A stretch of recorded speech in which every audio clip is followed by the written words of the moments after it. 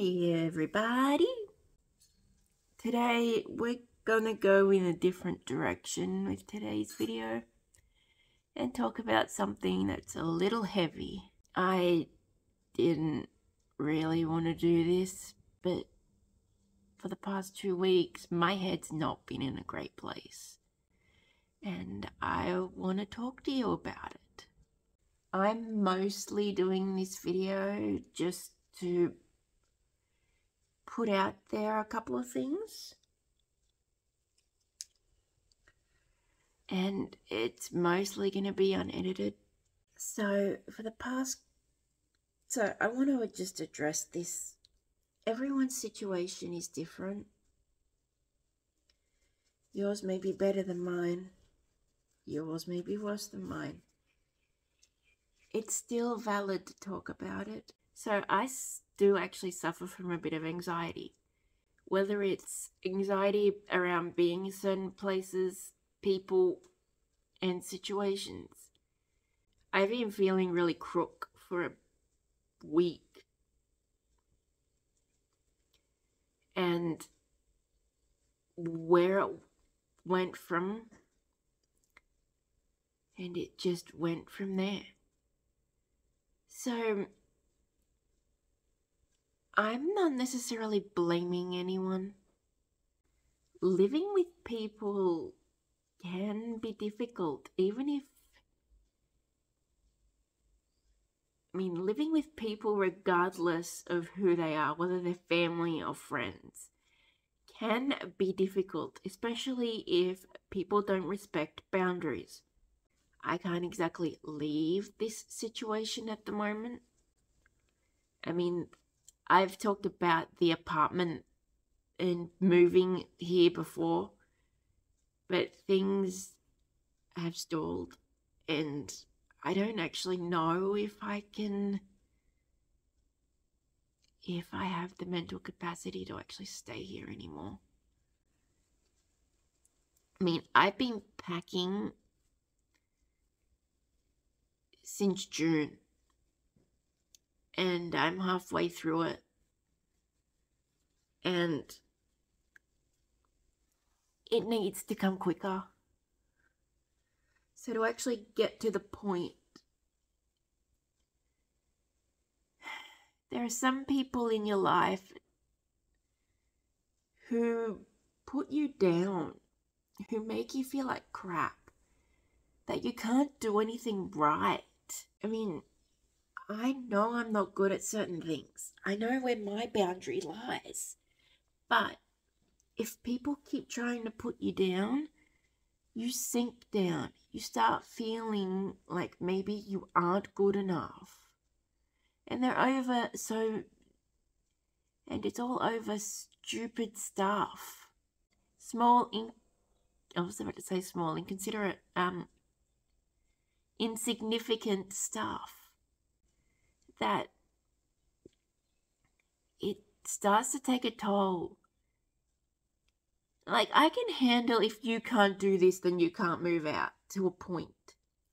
But it's comments about my lack of a love life, my lack of a social life, and the fact that I can't clean things thoroughly because, one, I may not be able to see whether or not there's something dirty still there.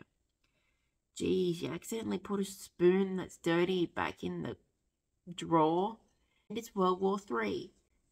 You know what I mean? It doesn't matter how you do things. It doesn't matter how much you try. People still try to go, oh, she can't do this right. She can't leave. Or the comments about how you dress and how you act. It's a constant put down. So yeah, my mental health and my anxiety over not just the apartment stuff, but things that are going on around me and things that have happened in my life. I don't talk about my family here because it's not something I want people knowing. I don't want people to know about my sister who's an addict. I don't want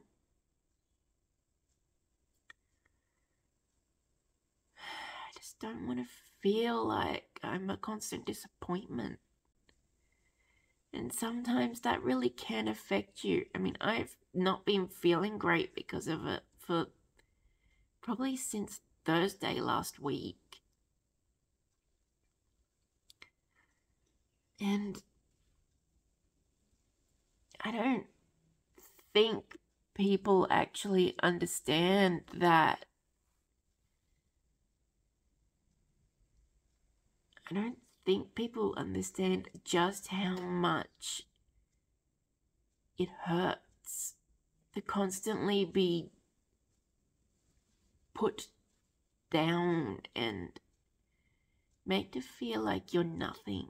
As for my apartment situation, I don't know what's going on there.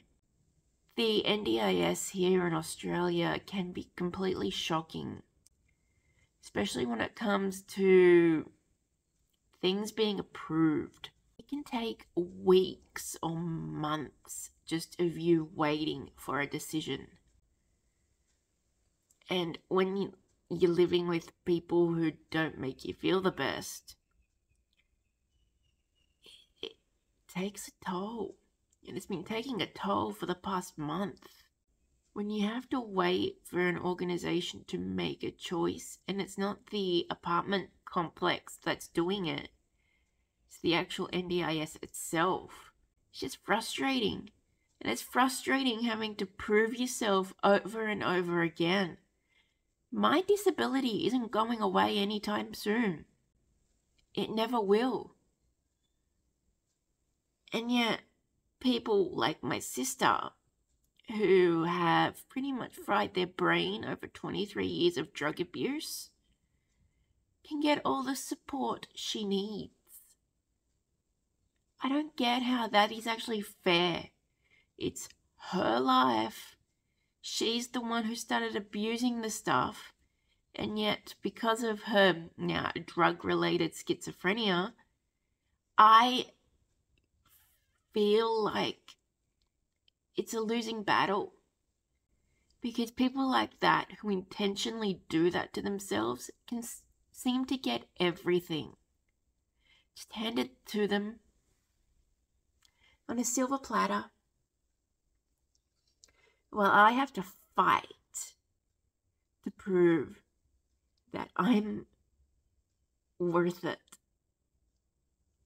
That I have a right to my own place that is set up for my needs. It shouldn't, and it doesn't actually help that no one knows how exactly the SDA, the Supported Disability Accommodation, and the SIL, the Supported Independent Living stuff, actually works. Not even the people within the NDIA itself know how all this works. Navigating all of this is a nightmare, and it's not helpful for anyone. This may seem like I'm just ranting about nothing, but this is people's mental health we're talking about. If living in a place where you're constantly being put down and treated bad is a way of life, then just get rid of me now. Just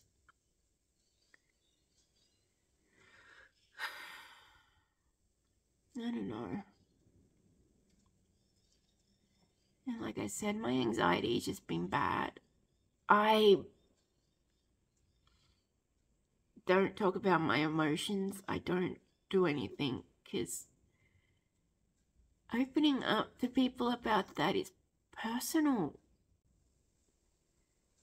I mean, how am I supposed to, navigate this when that's happening? It's not anyone's fault. It's not mine. And like I said, there are people out there that do things to themselves. And they seem to get everything when everyone else is just trying to prove that they're worth it. I'm not saying any of this to gain sympathy. I'm just saying the mental health struggle is real, and especially for those who have disabilities, they're put in we're put in situations where normal everyone else doesn't have to face. You don't know what goes through my head on a daily basis. So just know that you are worth it. That you're always going to be around people who sometimes treat you badly. That's just how I feel. I want this to go away. I want normalcy. I want things just to go right instead of always go wrong. And I'm not saying that I'm not sympathetic towards people who have mental illness, who have things like bipolar or schizophrenia, but I don't feel sorry for the ones who actually caused it through years of drug abuse. I'm sorry. I've had to deal with this my entire life, and I just can't deal with it anymore. I am grateful to the people that I've met, especially over the last 5 years, who actually did help me trust again, who I considered friends. I mean, I miss all of them. So as a final note, you are worth it. And you deserve all the best. Fight for what you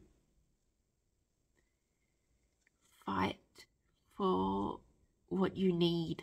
Never give up. Because if you give up, then they win. Also, never judge. Especially if you see someone with a physical disability that you see having a hard time. Don't judge them. Just try and help. You may not be able to help with everything,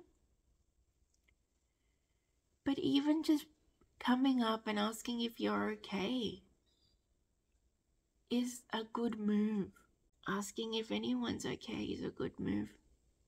I don't really know how to close this out. Thank you for listening to my little rambles. It needed to happen. And next week's video will be a lot happier. I'll show you what I picked up from my last shopping day, because it's actually going to be for my next video. It may be a little more frustrating, but someone commented on a video asking how I use my hands. So I bought a Lego set and it looks cute. So I'm going to be doing this within my next video. Always remember that you are worth it.